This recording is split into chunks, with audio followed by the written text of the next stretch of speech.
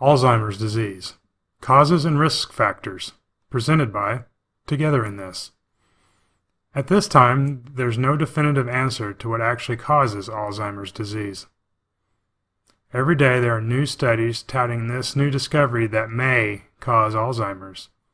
Really understanding the cause won't be easy.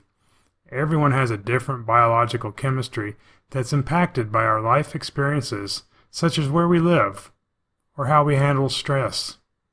Alzheimer's is likely caused by a combination of things over years of impact, such as lifestyle factors, our environment, and genetics. So let's talk a little about these three categories. First, lifestyle factors. It's no mystery that the way we live our life affects our health. Historically, however, we haven't been taught to think about how these choices affect our brain health. But it just makes sense that if something we do affects our heart or other aspect of our health, then it likely affects our brain as well. That's why things such as poor diet, lack of exercise, chronic stress, along with a lack of purposeful mental stimulation seem likely culprits to increase our risk. Next, an unhealthy environment. For years, researchers have been pointing to things in our environment that cause cancer.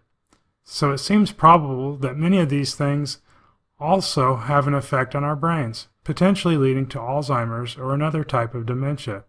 This includes, but is not limited to, things such as air pollution, food additives, personal care products, plastics, and other synthetics.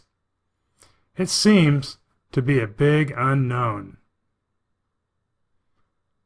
A study by the National Institutes of Health shows that environmental exposures can result in damaged DNA and cell death.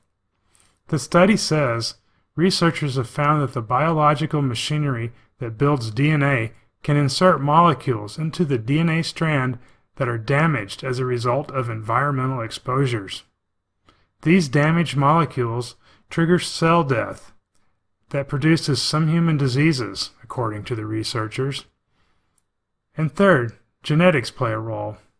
There are genetic markers which researchers have correlated to an increased risk of developing Alzheimer's disease.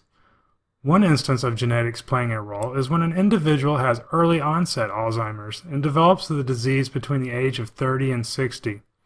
This represents less than 5% of all diagnoses, but the majority of these cases are from an inherited gene mutation.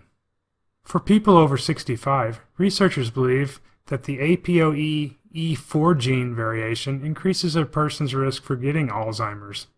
Everyone has the APOE gene, but not the E4 variation, which has been directly linked to Alzheimer's.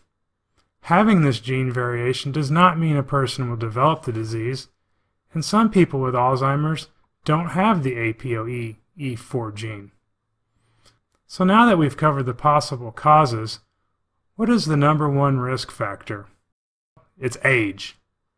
According to the Alzheimer's Association, the risk for developing Alzheimer's doubles every 5 years after the age of 65. 1 in 9 Americans over 65 has Alzheimer's disease, and this increases to 1 in 3 over 85. Similar trends exist worldwide. Additionally, statistics show that nearly 2/3 of Americans with Alzheimer's are women. Apparently, the reason for this is unknown, but it's believed to be a combination of life expectancy, biological and genetic variations, and different life experiences. Additional risk factors include a family history of the disease and racial and ethnic differences.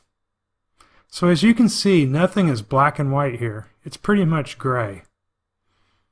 We may not know for sure what causes Alzheimer's, but we can incorporate better lifestyle decisions that reduce our risk by doing what makes sense together in this.